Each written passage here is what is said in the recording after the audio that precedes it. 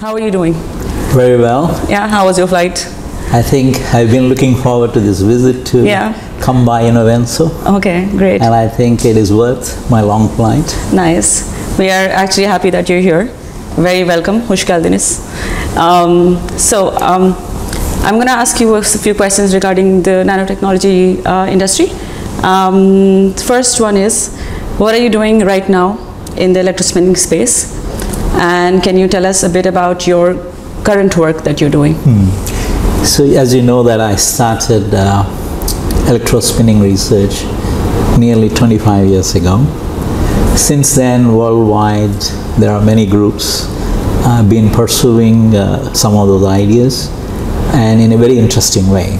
So as someone that's been in this field for a long time, I always feel I need to try the topics and areas which are not yet emerged.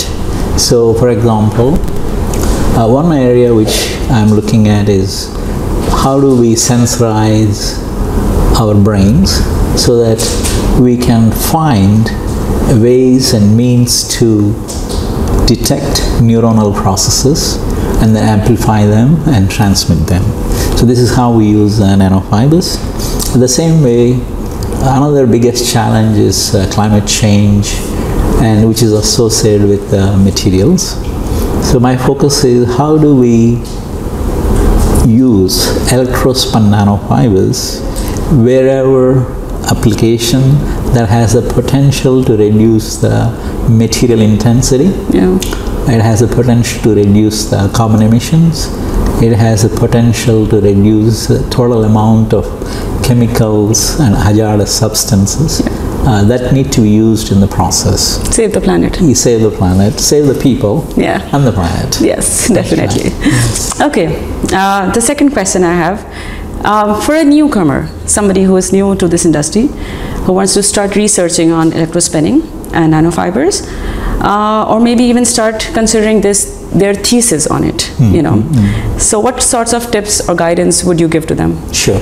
So I'm aware of scientific research is expensive, and different countries and different regions, different institutions has different kinds of support systems and capacity. So, but the nanotechnology is about doing research at the submicron level. That means very fine dimension, and it's about investigating properties and behaviors of chosen material at a submicron level, and then applying them for a specific application. So when a researcher wants to work in this domain, generally they need a lot more resources, because the nanotechnology research, there are many methods.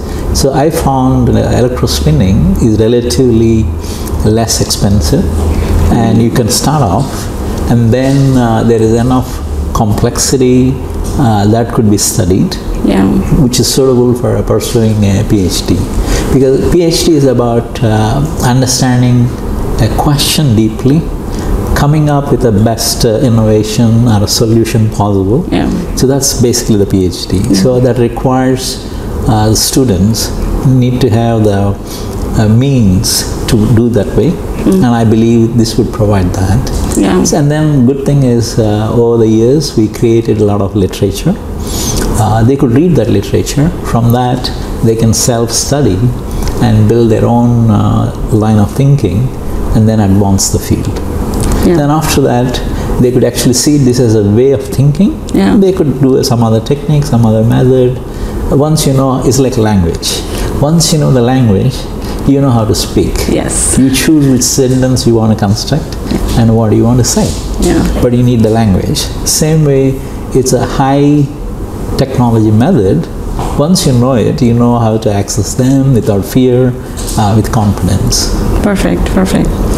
That's actually a very beautiful answer, because finding a solution to a problem is what the PhD is basically.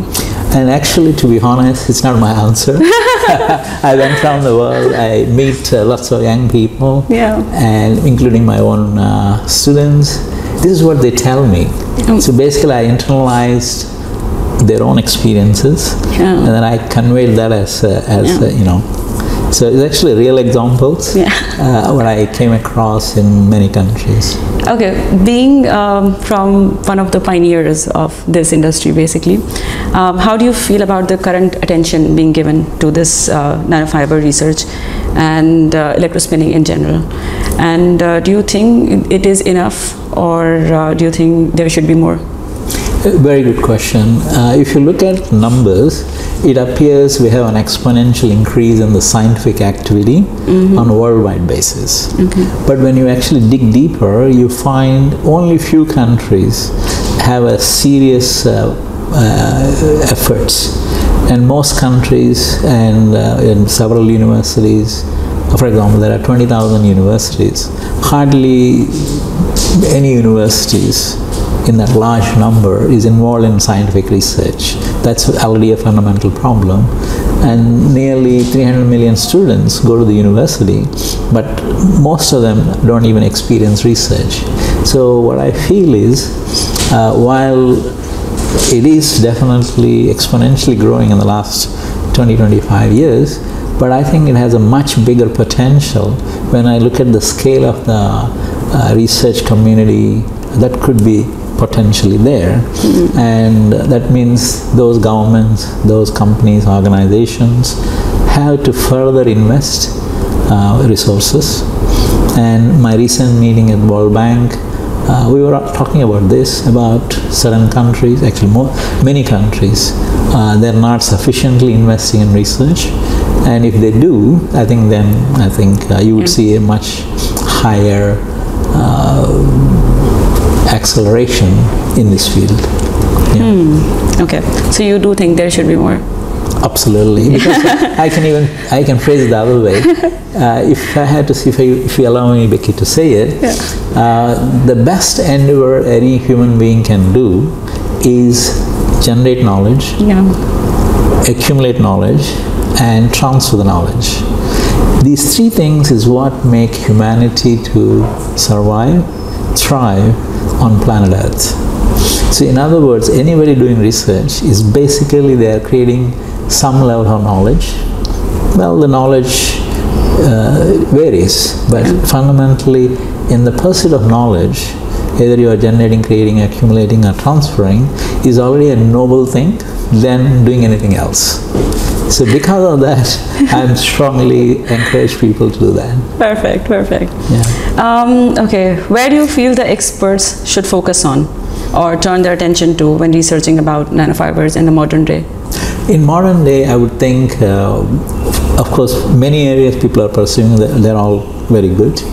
If I had to down select from many areas to few areas in the nanofibers, I would say the world is looking for sustainable materials. So how can we further advance this field so it is more sustainable? That means the materials that come out of it is sustainable. Second, of course, is the scalability. There's already a large machine, scalability is there, but I'm talking about scalability that is of really large scale. So that means that will reach all the human beings on planet because they will have the products and resources. Biodegradable products, basically. Yes, that's one. And then many others. So I would say one should think in that direction. Then I can also say if somebody is really interested in something really creative ideas, one could think of wearables, and these are very smart wearables.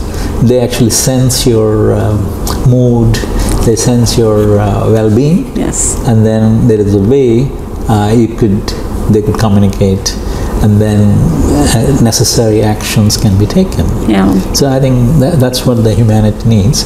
The reason is now there are studies, people are living in crowded places and cities, but they're alone.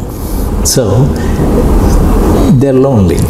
So they need this better way of knowing about themselves, and I think that's where again future devices out of nanotechnology, nanofibers can make a difference. Great, good insight. And other than that, you can always have, for example, we know now because of COVID-19 and other reasons, WHO said we should be prepared for the future pandemics and future events. The other one is the quality of air.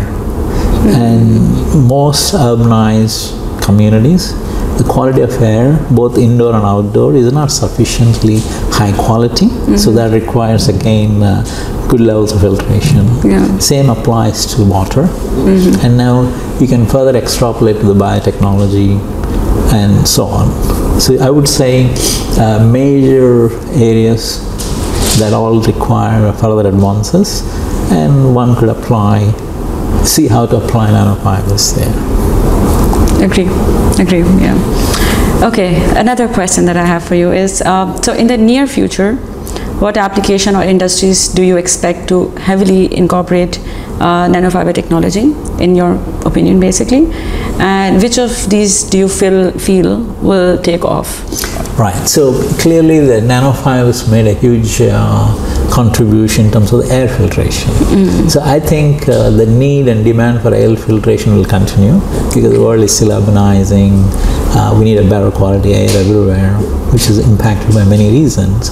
So I still think that air filtration based diverse products would be further innovated, and there will be a lot of expansion there, followed by water and the biotechnology area. Then the other one is healthcare, but it's a niche application. Some of these healthcare products or medical solutions require nanofibers. Then as an extension of that, wearables, once they are advanced, I think that would be another growth area. Another interesting area, I believe, is the energy systems. So in the future energy systems, there is a role for nanofibers in the energy storage, energy generation, energy transportation and conversion. So again, that's the technology also, I think. Yeah, that's right. So in the industrial setting, basically, if I talk about, what type of technologies would you recommend pertaining to electrospinning? I think that for industrial, main thing is they need complete reliability and reproducibility. And of course, it is economies of scale. It is also about the price points, and it is also about availability of skilled people to do the job.